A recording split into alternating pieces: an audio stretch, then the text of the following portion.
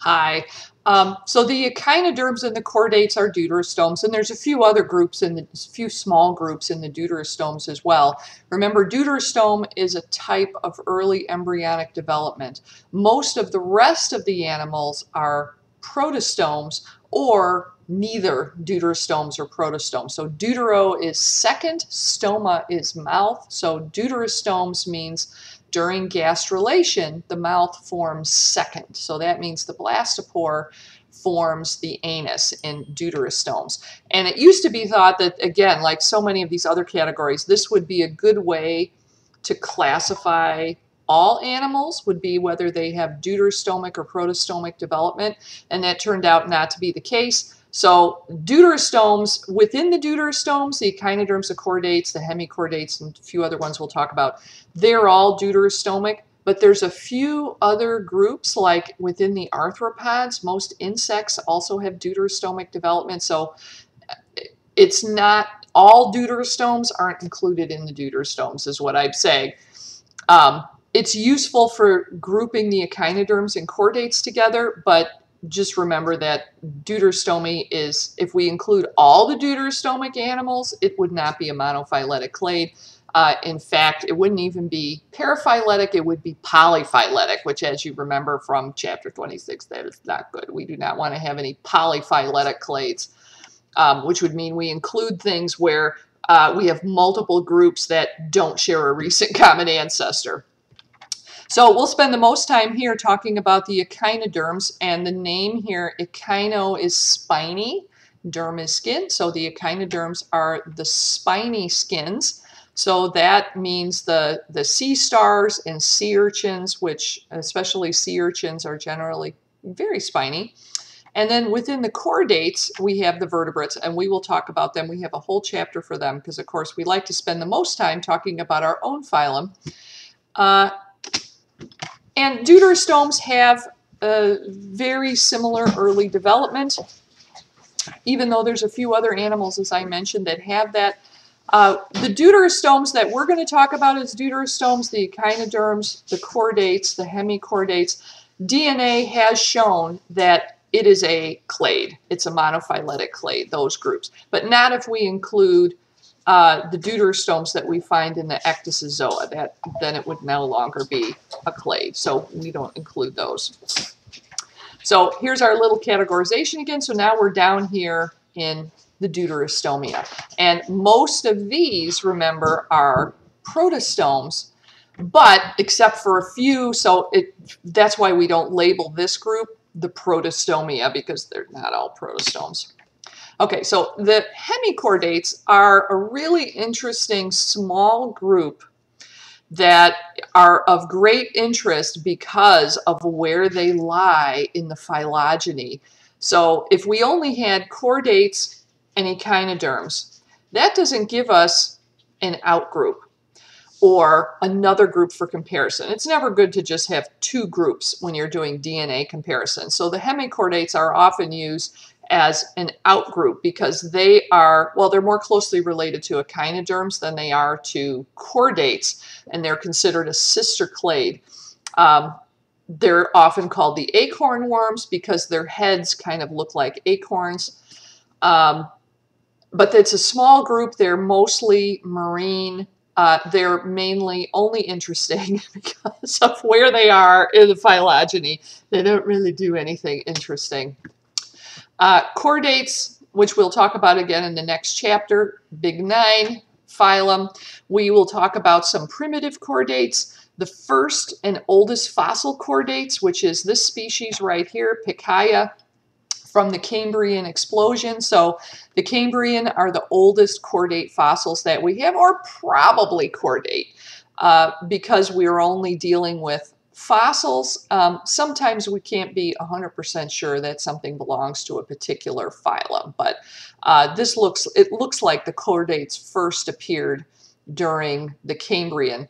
Chordates are coelomates and also show segmentation of muscle blocks. Now you might think, well, we're chordates and we don't look very segmented. Think about your vertebra. Think about the repetitive structure of the human vertebra. We are segmented. Echinoderms are invertebrates, of course. So this is the big nine phylum that's closest to the chordates. We share a lot of traits with echinoderms, which you should keep in mind what traits we share with the echinoderms, considering that that's in the deuterostomes with us. So we share deuterostomic development with the echinoderms. We also have an internal endoskeleton. Of course, we do. So do echinoderms. They have an internal endoskeleton that is made of collagen and has calcium as a hardening agent, just like we do. Although after that, every comparison goes off the rails. Most echinoderms as adults look radially symmetric, although it's not true radial symmetry. Usually echinoderms are all separate genders, males and females, not hermaphroditic.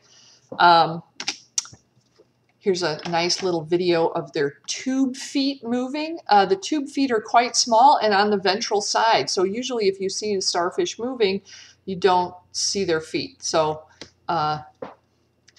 see the little feet moving. And they do have muscles, and they also use water pressure to keep those tube feet inflated.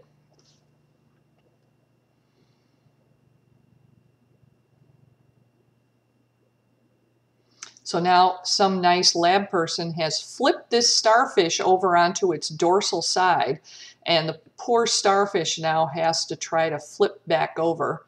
And it does it relatively quickly, in less than a minute, because of course it's quite vulnerable to predators if it's on its back.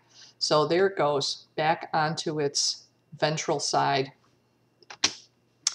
So even though echinoderms sort of look like, most of them, look like they have radial symmetry as an adult, they're actually not radially symmetric. They are bilaterally symmetric, and we can see that most clearly in their embryonic stages. So this is the first larval, oh wait, let me go back to my pointer here. So this is the swimming larval stage of an echinoderm, and you can see that it's clearly bilaterally symmetric. I can draw a line down the middle here, and it's two mirror images, so it's bilaterally symmetric. They change to their five-way symmetry. Most have kind of a five-way symmetry. While they're going from the larval stage to the adult stage, in fact, the adult with the five-part symmetry kind of develops inside the larva and kind of grows out of the larva on one side of the larva. It's very weird.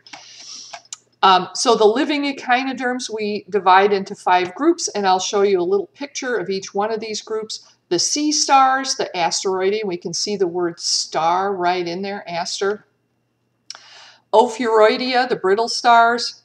Echinoidea, sea urchins, and the sandouts, because we can see that now we know echino is spiny, so we have the name spiny right in there for the spiny sea urchins. Crinoidea, the sea lilies and feather stars, they're really weird. And the Holothuroidea, the sea cucumbers. The sea cucumbers are the only ones that don't have this mostly 5-part radial symmetry as an adult. They keep their bilateral symmetry as an adult. Sea stars, these are probably the most familiar to us. They typically have 5 arms. They are carnivorous. They attack bivalves like clams, and they're very strong. They can actually open the clam shells. They have the ability to stick their stomach outside of their body and grab something and digest it outside of their body. It's really weird. They can regrow lost arms. In fact, for some of them, that is a strategy to escape predators.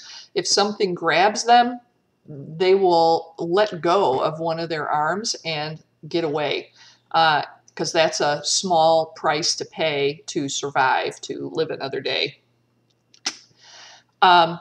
Ophiuroidea, the brittle stars, they're called brittle stars because their arms break off really easily. And again, this is something that has evolved by natural selection as an escape strategy. So they again are predators and scavengers of dead things. But if something grabs one of their arms, it will break off quite easily and allow the brittle star to get away. Echinoidea, the sea urchins and sand dollars. These are slow moving. They are generally not carnivorous. They can be scavengers. Many of them eat seaweed and algae. Their spines are their defense, and many of them are extremely well protected, and some of them, their spines break off when they stick into something, kind of like a porcupine, making them extremely unpleasant to eat. But there are things that do eat them, including sea otters. Love to eat sea urchins because once you get past the spines, they're quite tasty inside. The Crinoidea, the sea lilies and feather stars, this is a very ancient group within the Echinoderms. There are fossils of sea lilies and feather stars that are hundreds of millions of years old. They are quite old. They use their long arm-like protrusions for walking, and they also are filter feeders in the water column.